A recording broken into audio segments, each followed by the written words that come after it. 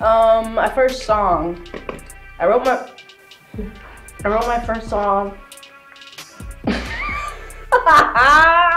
I wrote my first song at like 11, and I wrote it about The Walking Dead. And the shit was fire. But actually, I wrote my first song when I was like 4, probably, on the ukulele, and it was like, oh, it's called What a Wonderful Life. It goes, we lay all day in our comfy bed. What a wonderful life. We play outside in the green grass. What a wonderful life. We smell all the roses in the rose bush. What a wonderful life. Yeah, that was probably the first one. Oh yeah, I'm trying to do that now. I've always loved fashion. I've always loved the idea of doing that. And like since day one, I've been the one that designs all my merch. Obviously I have shit to do now, so I don't have enough time to like do that, but it's everything I've ever made is still curated by me. It's all like my ideas, my thoughts, my everything. Am I right?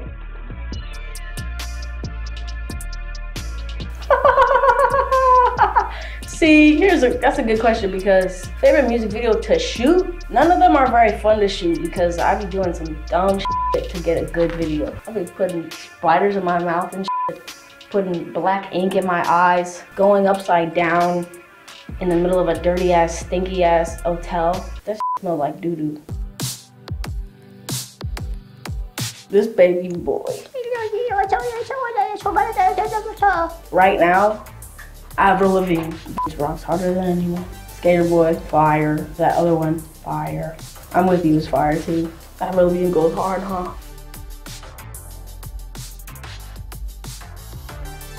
Oh my god, dude, I love the album. I'm so glad I love the album. I'm so happy I do, because it's so common to not love the music that you make. So I'm really happy I do. But I feel like I have favorites for different moods. I don't even know. I feel like my favorite one I've written is probably I Love You. I love you.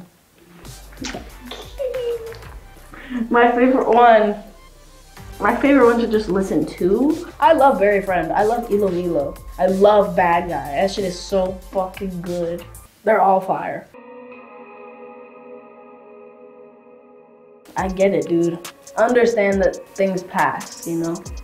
It'll get worse also, but it'll also get better. Like things get really good, but they also get really bad. I feel like a big thing is like, you just can't know everything. I feel like everybody wants to know the answers to what's gonna happen and why we're doing the things we do and where we go, and like, you just have to know that you can't know. Know that you don't know that you can't know, and know that it will be okay, and also it won't be okay, but eventually it will, and you'll stay breathing. These little baby poopy puppies. We're provided by the loving Best Friends Animal Society, and for more information on how to adopt your new best friend, go to bestfriends.org and you can get a little baby to keep for yourself.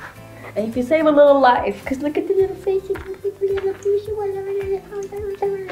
I know poopy face.